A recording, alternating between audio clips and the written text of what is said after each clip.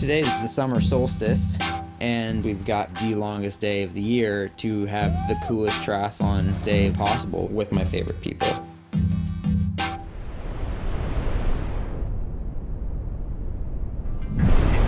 Everybody thinks that triathlons have to be pain and suffering and terrible, and people just kind of forget that, hey, you know what, it can be really hard, but it can be fun too.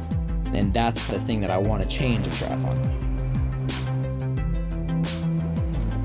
We're gonna start on the bikes and try to put in as much time as we can on, in my opinion, the coolest road in the world.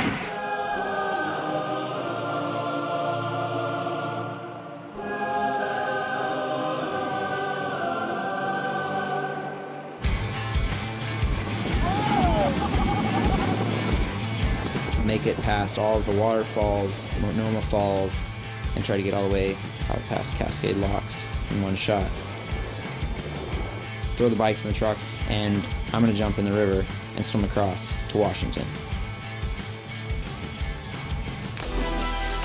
I love open water swimming way more than anything else. You can get in this rhythm with the water, and I kind of feel like that's a bit of a game. And adjusting your stroke accordingly so that you're not fighting the water. I get so kind of lost in that. It's so sick.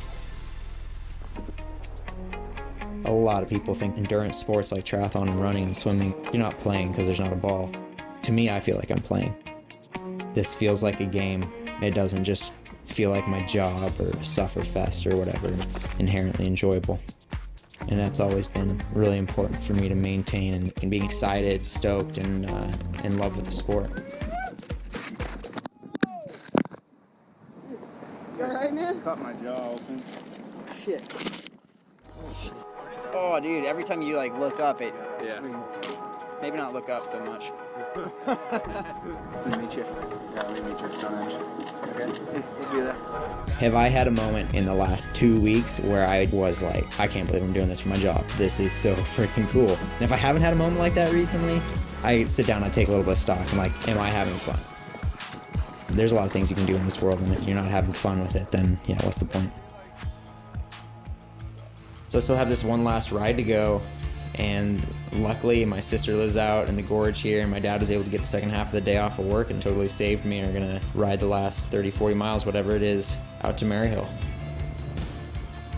This has been like such a long day. So much has happened. Where we're trying to get to by the end of the day is the historic Maryhill Loops Road. It's somewhere that I've always wanted to ride my bike down. This is the payoff. Is it sewn up? Buttoned up.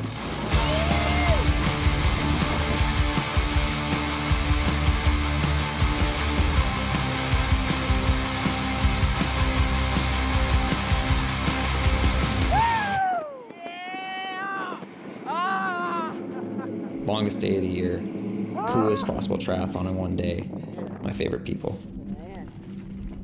I feel super energized and in love with triathlon.